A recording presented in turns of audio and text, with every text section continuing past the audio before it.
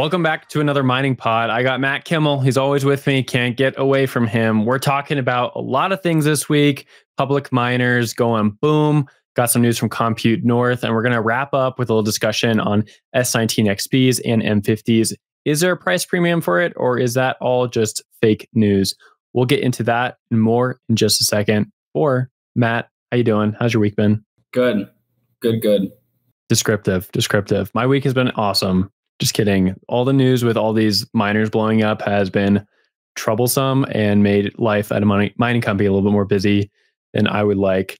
But that is okay. Let's go over these three miners, Argo, Core Scientific, and Iris Energy, before we dive into Compute North and the news that CoinDesk published.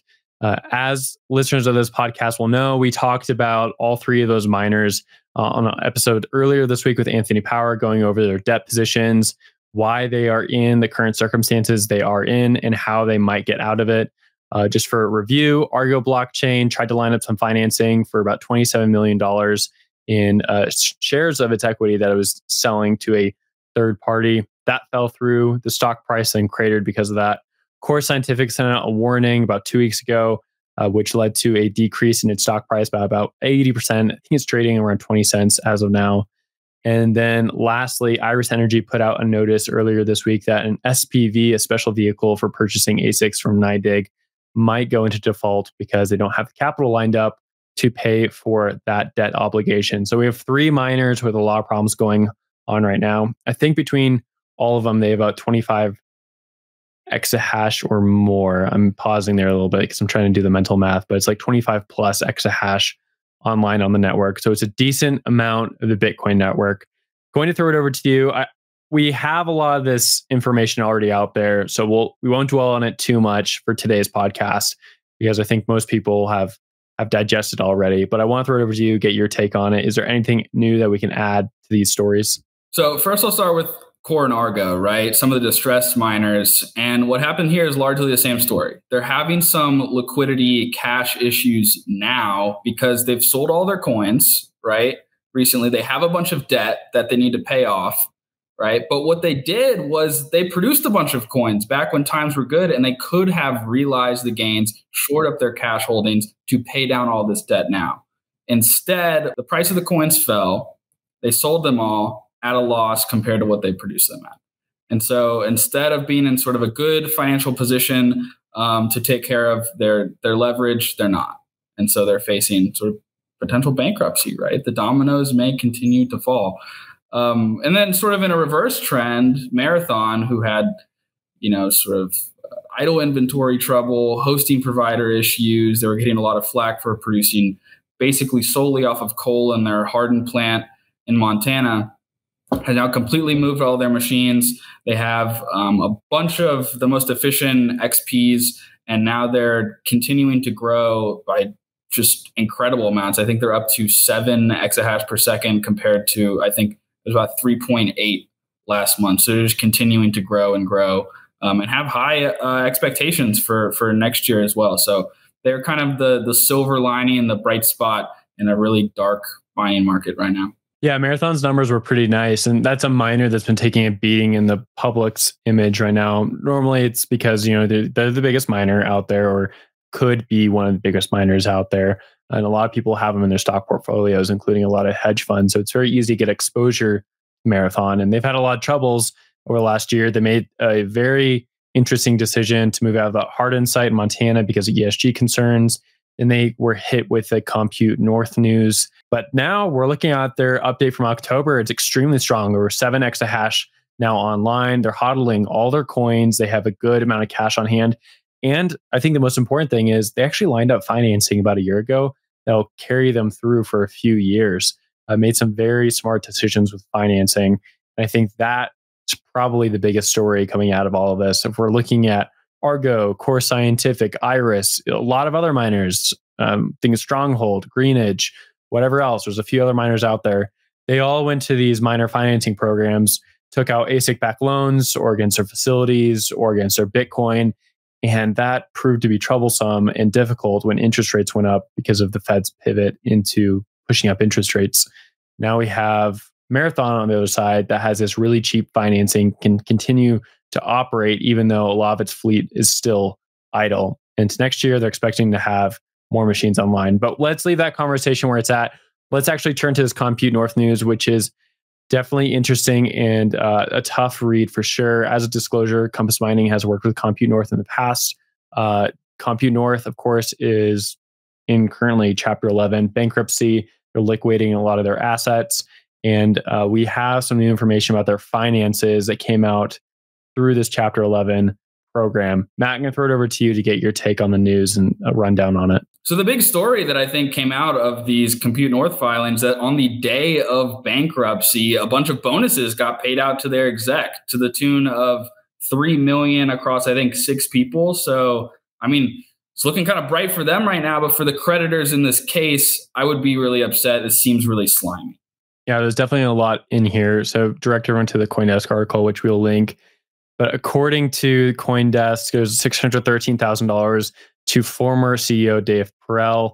He also owned a lot of businesses as subsidiaries or had involvement with them that were used by Compute North. So there's payments there.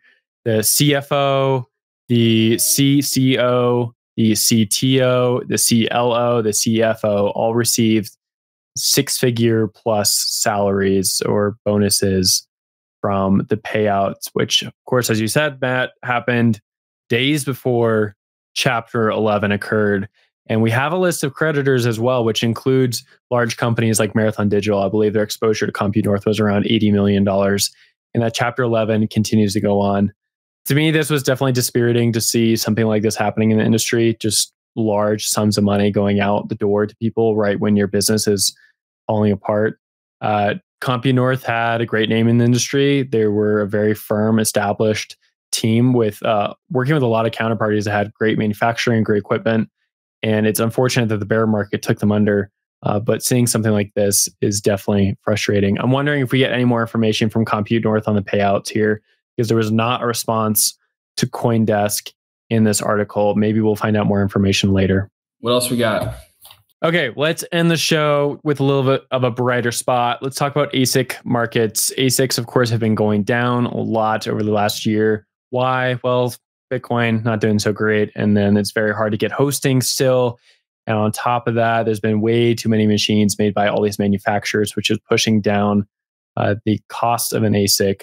It's estimated about 100,000 ASICs alone sitting in Texas warehouses. And I've heard a number as high as 1 million ASICs globally that are still in boxes or just not online. That being said, we're seeing 2 new ASICs come to market right now, the WhatsMiner M50 and the Antminer S19 XP. These are higher efficiency, more powerful machines.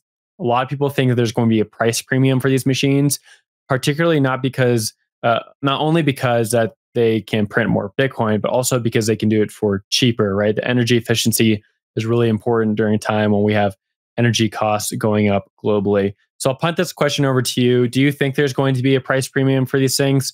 I'm a little dubious about it because I still think S19J Pros and other machines like that, there's a glut of them. And so why not just buy those for a discount and save there as opposed to buy a bunch of S19 XPs?